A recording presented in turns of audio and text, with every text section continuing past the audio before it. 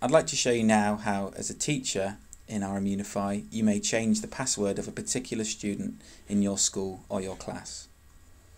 I'm in the Unify Launchpad. If I click in the Management console, I then get a number of options in front of me.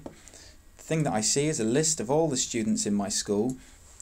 I can search for a particular student if I know who I'm looking for, and they'll be displayed here if I search in the filters.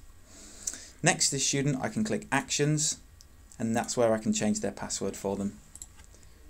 As the teacher, I enter their new password.